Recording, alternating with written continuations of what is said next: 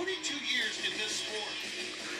And he and Christopher Daniels ranked #1 in the world in tag team WWF.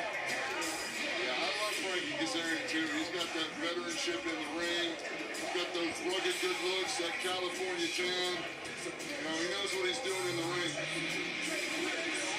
This will be a nice little challenge for Danny Limelight here tonight. That's right, here we go. And we also been told by Kazarian he may get a chance to unveil a brand new move here tonight.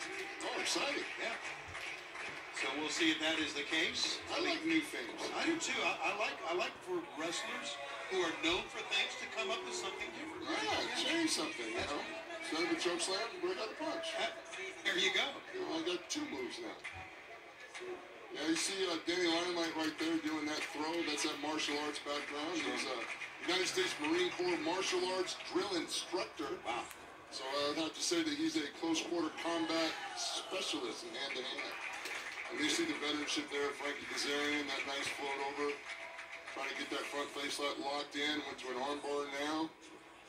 Broke the hands of Limelight that time. Limelight spins out nicely.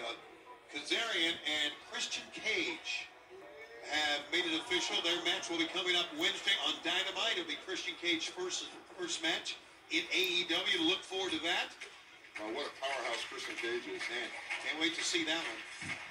They have known each other for many, many years, and they made that match official this past Wednesday. So we look forward to that coming up here. What Frankie did right there. You know, he used the back of his leg, hit Danny Limelight in the weak points where he had the arm for leverage, and then broke the joints down, broke the knee down, got him on the mat. Now he's in control.